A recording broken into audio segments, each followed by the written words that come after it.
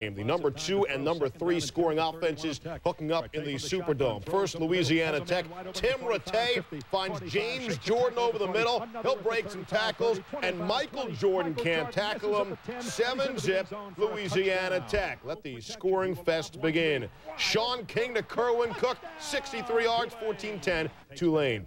P.J. Franklin, 21-yard reverse, 21-10, Tulane. King to the wide-open Cook, 59 yards, 28-16, Tulane. Tony Converse, 6-yard touchdown run, 49-23. Sean King, 12-yard quarterback draw, 56-30, Tulane after 3. Tony Converse, 10 yards, one of his 4 touchdowns, and King would celebrate with the crowd and in a hurry. 63. Well, rumored to be the next coach of Auburn. First quarter, 3-0 Ole Miss for that Egg Bowl. Wayne Madkin hits Kevin Prentice for a 39-yard game all the way down to the Ole Miss 3.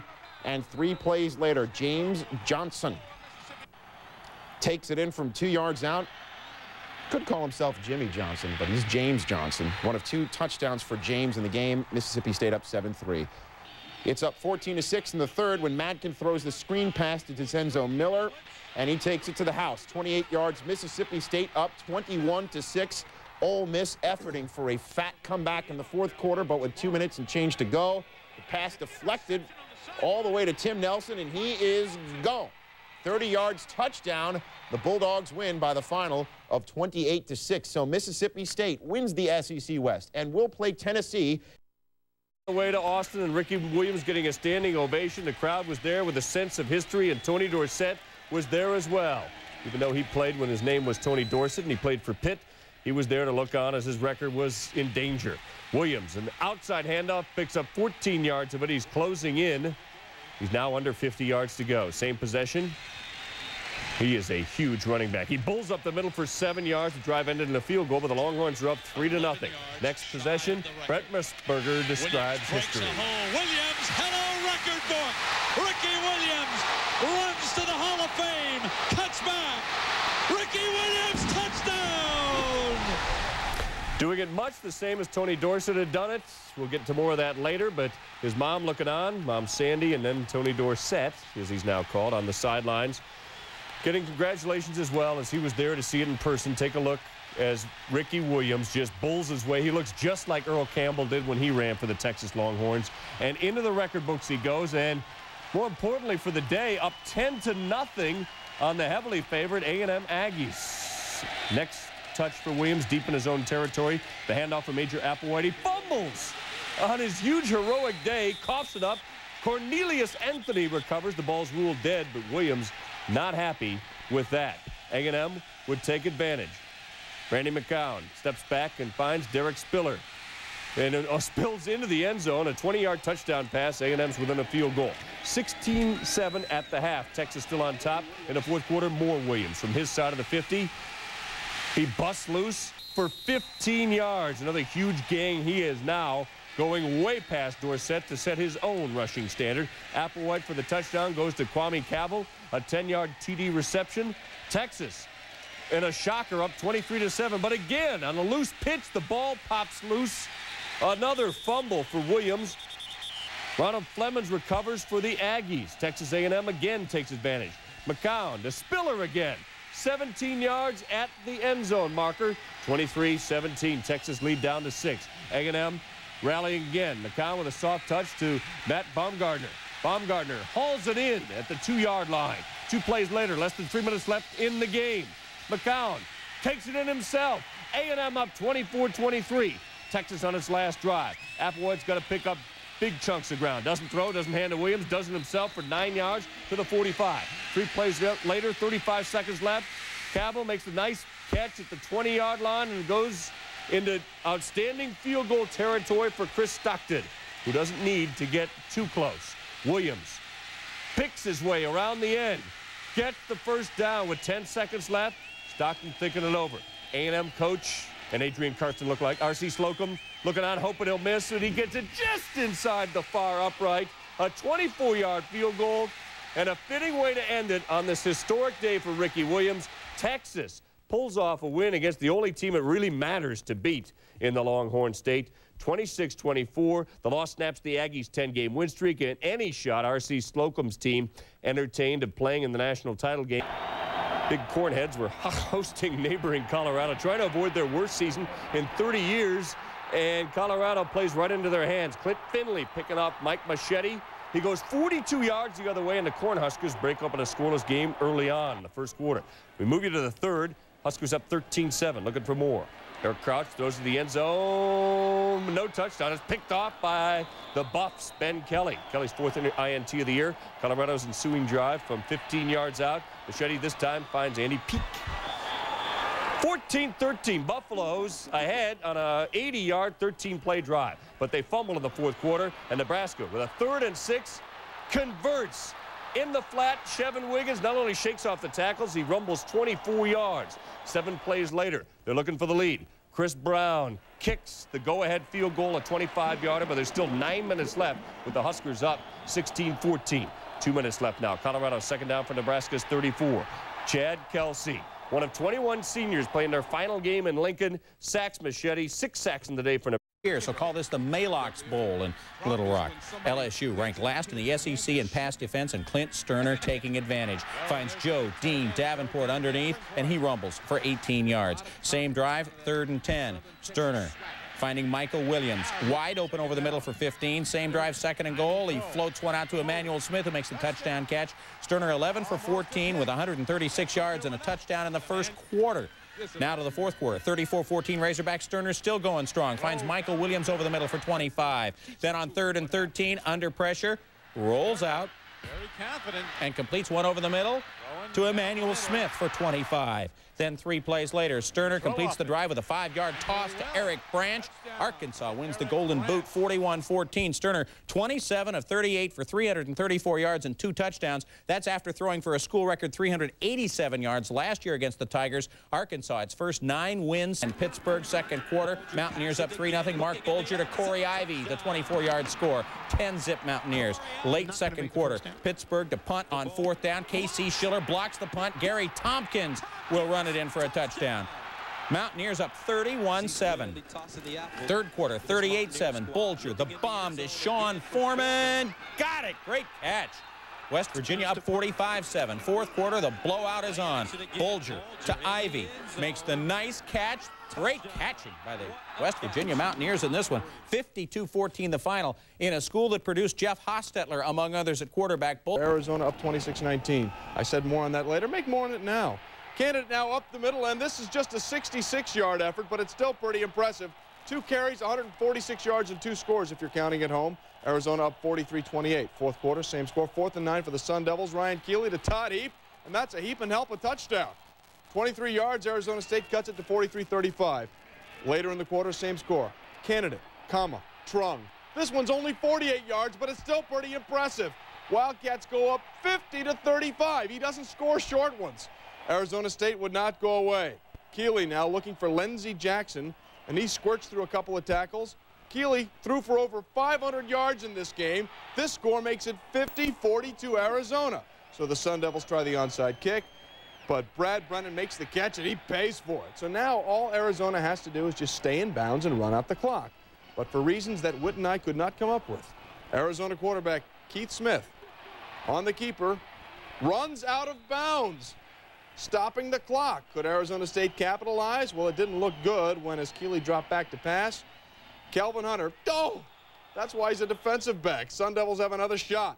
26 ticks left. Now Arizona State needing a big play, and they get one. Kenny Mitchell just extends the paw, makes the nice juggling grab down to the 33-yard line. So now they have a quick completion, and they spike the ball. Do they get it? They do. There's 1 tick left on the clock, last play of the game. Dick Tomey says, get back. Here we go. Keeley looking for Lindsey Jackson again in the corner of the end zone, but Hunter is there to knock it away. Arizona hangs on to win 50-42, a wild game. Arizona could be heading to the Rose Bowl. A candidate for a very impressive contest. 18 carries, 208. McNabb in his final home game, and they just jumped on Miami real quickly here. D. Brown in the very first drive capped it off with a touchdown run. McNabb had a big scramble in that first possession, and Syracuse was up 7-0 instantly. Miami got back within 17-7, but the kickoff right after that was the backbreaker. Kevin Johnson, yet another one to the house. 100 yards. Syracuse up 24-7. It was Woodshed City after that one. Second quarter, 31-7. McNabb again. I mean, look at the change of direction. I got to bring him down with a heel. 51-yard touchdown. Orangemen up 38-7.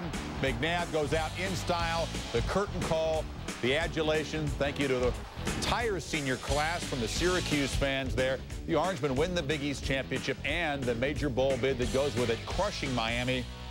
Miami has never given up that many points in a football game.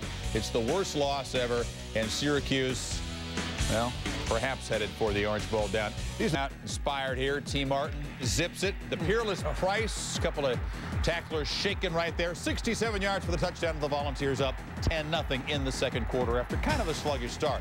Later in the quarter, nothing sluggish about this. Travis Henry busted in the end zone. You can't arm tackle him. Tennessee up 17-0.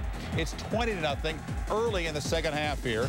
And Greg Zolman will find Everett Robinson, makes the catch, drilled by Eric Westmoreland, causes the fumble, and Chris Ramseur picks it up and rumbles into the end zone. Tennessee dominant on defense.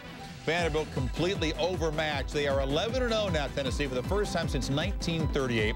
241 passing yards from T. Martin. C. Carter, trickery in the first series to Michael Greer to big Larry Brown. Larry downtown Brown.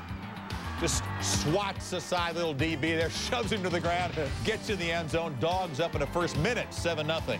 Now it's 13-7 in the third quarter. Olandis Gary adding to the Georgia lead. I mean, the Dogs' defense is in control of this game.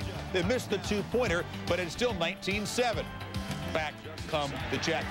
Joe Burns gets in the end zone. The two-pointer cuts it to 19-15. They kick a field goal. Now they're within one, driving against Jim Donnan. And Brad Chambers, a pressure kick, knocks it right through. Georgia Tech from behind, between the hedges, beats Georgia 21. Really got ambushed in the early going.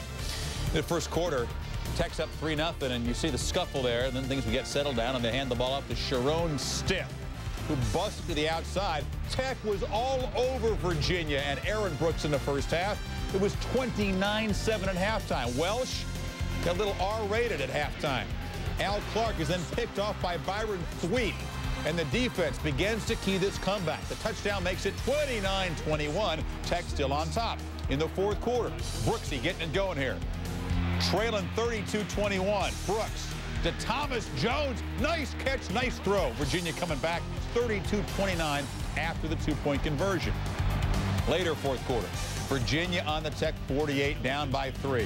Brooks rolls out. The strike to Ahmed Hawkins. Races down the sideline. Virginia back to take the lead, 36-32. That's a sweet one for Aaron Brooks because he'd had some mistakes earlier in the game. But a huge second half, 345 yards passing for Brooks and 3 touchdowns. Terrence Wilkins caught 7 passes for 141 yards. Virginia outscores Tech 29-3 in the second half. They'll go to the Peach Bowl with smiles on their faces. NC State against North Carolina, and the Heels had to have a win to become bowl eligible. Torrey Holt, when you kick to him, he makes you pay. He backpedals. It's a great punt, but he outkicks the coverage. That gives Holt time to set up the blocks, get to the sideline, scoot down the sideline. Forget about it. 24-10. Tar Heels still in command of the game, but Holt would spark them in the fourth quarter. It's still a 14-point game. Holt gets some nice blocks, and he does the rest. He was actually left off an All-American team this year. Oh, it's a shame. He does it all. Wait. He's an All-American. Carl Torbush knows it, and he knows that he's in a little bit of trouble here. Yeah, give me that scowl. Into the end zone. On the handoff is Ray Robinson. Ties the game at 31. Then in overtime, NC State kicked a field goal in their possession. Carolina goes for the end zone. Oscar Davenport to Nay Brown for the win in the huge comeback.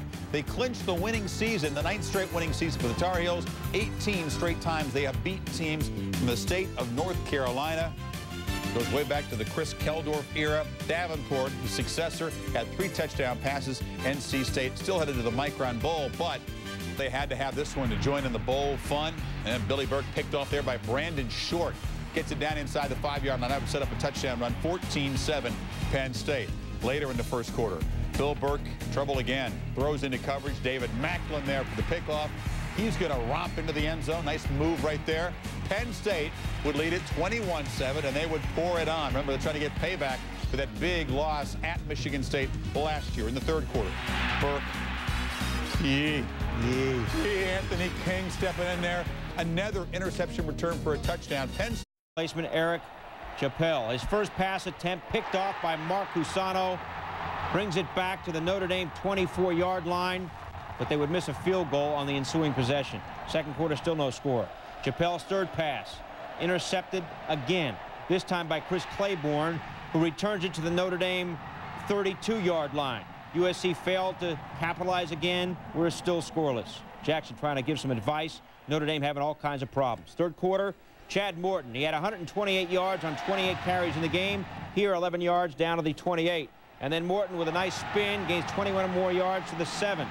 2 plays later, Carson Palmer with the bootleg and rolling, untouched. 7-0 USC. Notre Dame down 10-zip, less than 5 minutes left in the third. Backup QB Arnaz Battle finds Malcolm Johnson 28 yards to the USC 44. But on the next play, Battle, who's in there for Chappelle, intercepted by Richard Cook. And that was that, as USC wins at 10-zip. First time USC has blanked Notre Dame since '62. Fighting Irish clearly missed. Same score, Tom Brady looking for Ty Streets. And he's got it, and he shakes off like 47 guys and scores. 28-yard score, 14-3 Michigan, the 11th consecutive game Brady's thrown a touchdown pass. Second quarter, 21-3. Thomas bounces outside. His third touchdown of the half. Michigan up 35-3 at the half. Thomas still not done. 41-17 in the fourth. Thomas up the gut, and he won't stop until he's had enough. 80-yard touchdown run, his career-high 4th of the game, along with a career-high 183 yards as Michigan rolls in Hawaii, the second team to finish a season 0 for 12.